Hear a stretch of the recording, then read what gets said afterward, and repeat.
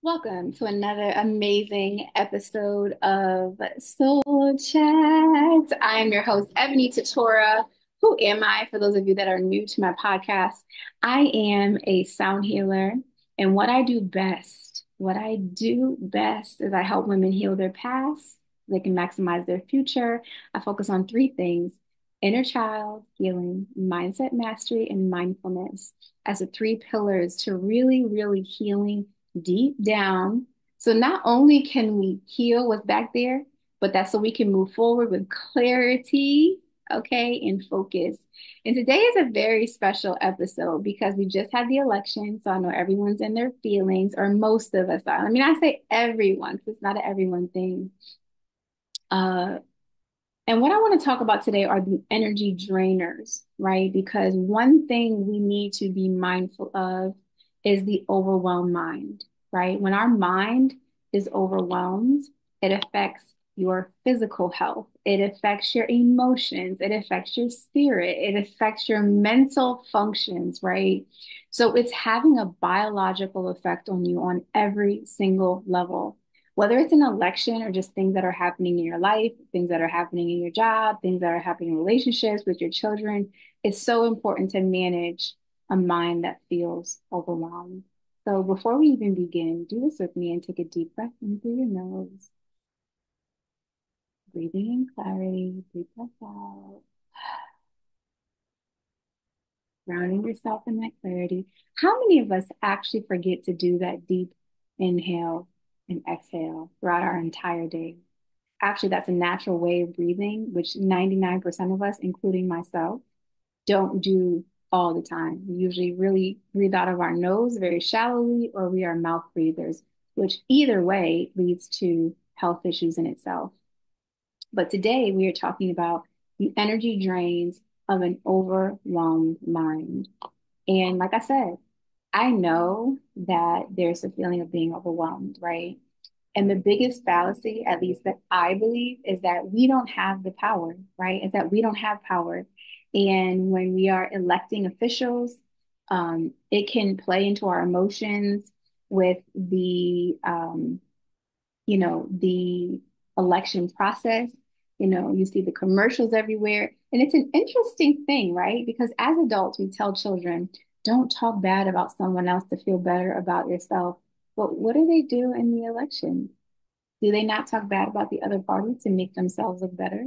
Right. So, as a society, I think in general, there is a shift and a change that is coming, whether you are on board with it or not, because it must, right? Just like that small example I just gave you, isn't that going to create confusion for future generations? Isn't that going to create people who think it's okay to bully and or talk down to other people because they see it on TV? They see it from our leaders, they see it from their parents, they see it from the people in their lives, right? And then we wonder why we have overwhelmed minds that do not operate in clarity. How can you operate in clarity if you're confused?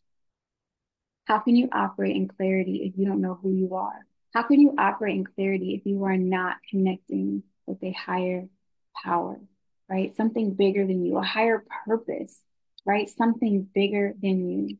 So today I wanted to talk to you briefly about the things that help. And if you see me looking down, it's because I have notes. Y'all know I love to talk, okay? I love to talk. Thank God for podcasts. Things that help.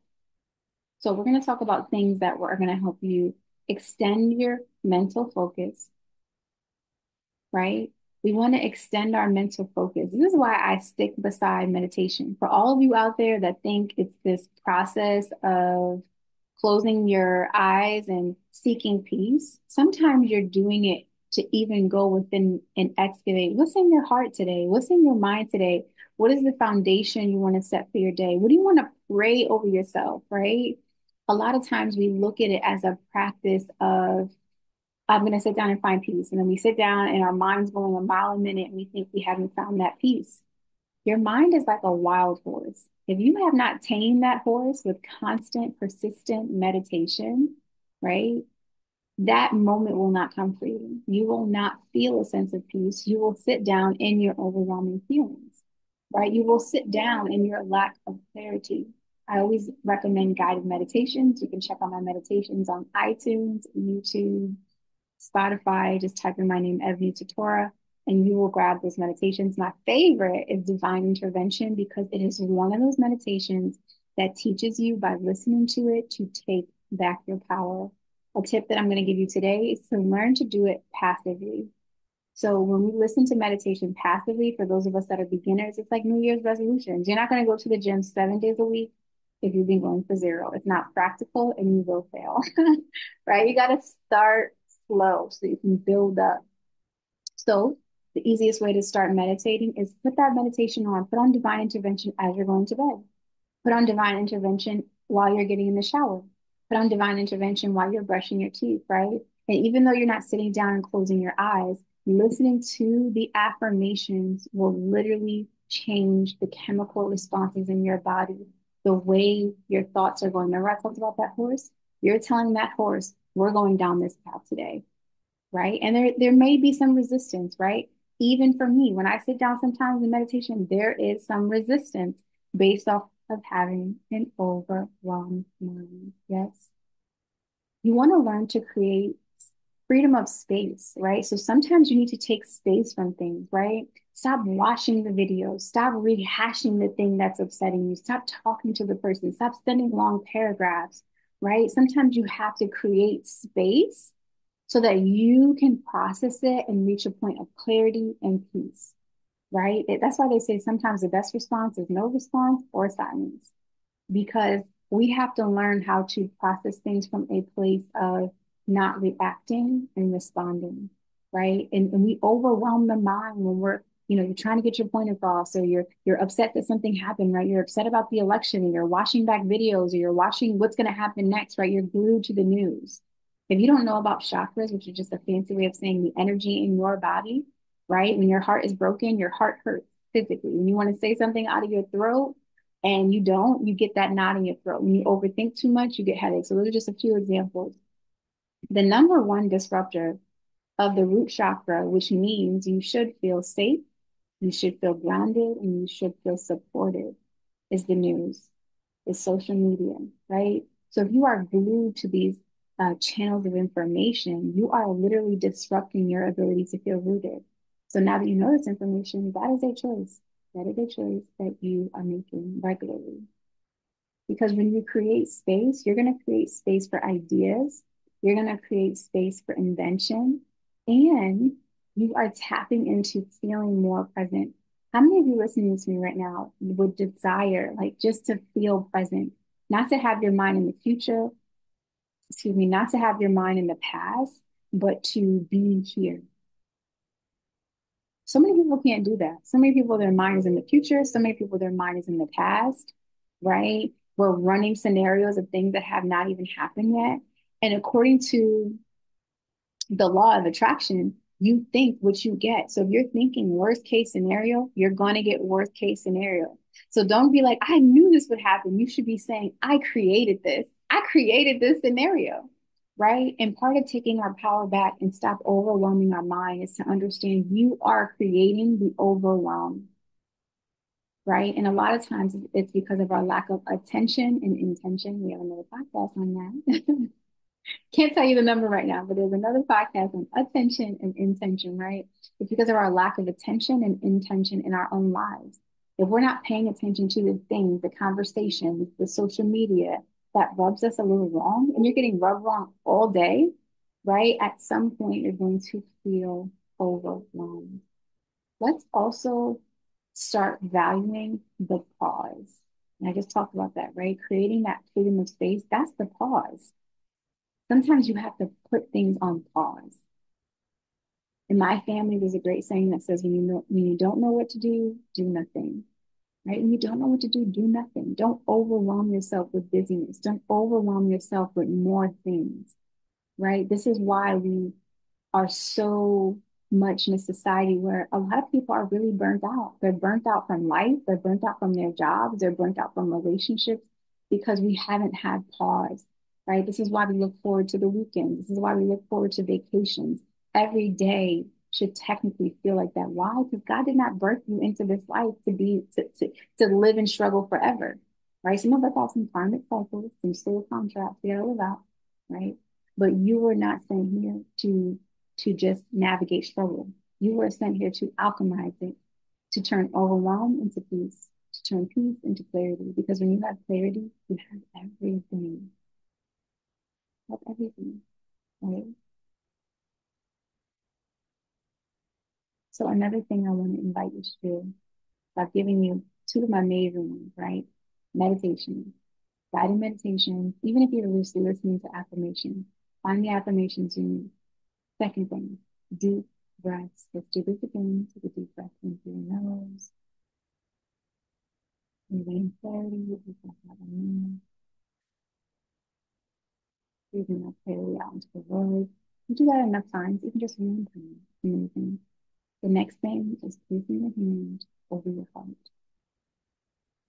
the hand of healing powers. When you place it over your heart, when you're typically feeling anxiousness, frustration, overwhelm, your heart is at an accelerated rate, right? Those of us have Apple watches or devices that measure our sleep and our heart rate. You're going to notice the things that get your heart rate accelerated, right? And a beautiful tool is to just take your hand, place it over your heart, right? It's like commanding your heart. Chill. I got you. And your heart, I got you as well. Your heart is a muscle and has more than enough capacity to love you, to give love, to guide you, to support you, and allow it. A lot of us are not even allowing our bodies to support us. Okay. The other things are very practical when you're overwhelmed. Are you eating good? Are you drinking enough water? Are you getting enough sleep? Do you use your break to take naps? Okay. Just a 20-minute nap will help you go so far. Okay.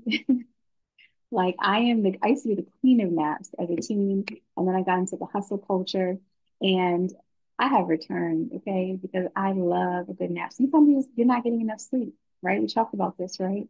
An overwhelmed mind leads to what, right? It's going to affect your physical health, your emotions, your spirit, and your mental functions. So that's the aggravation you're feeling, right? And aggravation is not just aggravating, it means it's a sign. It's like a stop sign, a yield sign. It's saying, hello, there are things that are happening and I need you to get on board. There are things that are happening and I need you to go get that oil change. I need you to tune up your engine, right? I need you to replace your transmission. Because what happens is, if you don't know this, 99% of all diseases are caused by stress, right? And if we're not managing our stress, we're just living a life being blown around like a hay, like a haystack, right? Like a tumbleweed in the desert. And I believe 90% of this life is learning. Take your power back. Your power back.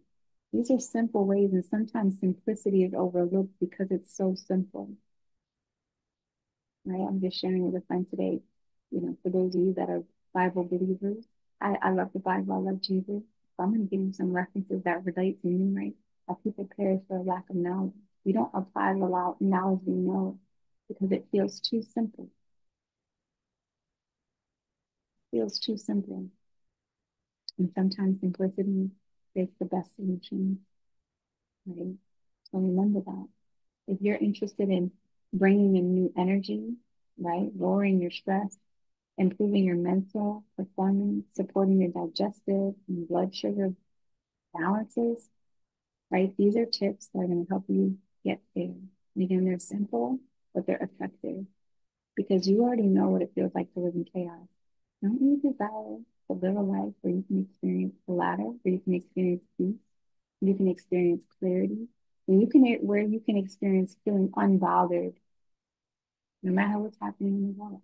That's when I know that meditation, no matter what's happening in the world, right? And firm, stay faithful. The last thing I'm going to recommend is get in community. I am in a lot of beautiful communities. I am in a community that I create called the Self-Love Community. I also am a part of the Divine Feminine Leader community. And these communities help me to stay in my power, to remember who I am. A lot of life can make you forget who you are and whose you are. So if this podcast resonates with you and you love it, first and foremost, take that deep breath, write these things down, and start implementing them. The second thing is share it with a friend because you never know who needs it. The third thing is leave me a comment. If you're watching this on YouTube and or Spotify, leave me a comment and let me know if even just this talk was refreshing to reminding you of who you get to be in this lifetime. Once again, my name is Ebony Tutora, and this is Soul Chat, and I will see you on the next episode. I love you so much, and thank you so much for tuning in. Bye for now.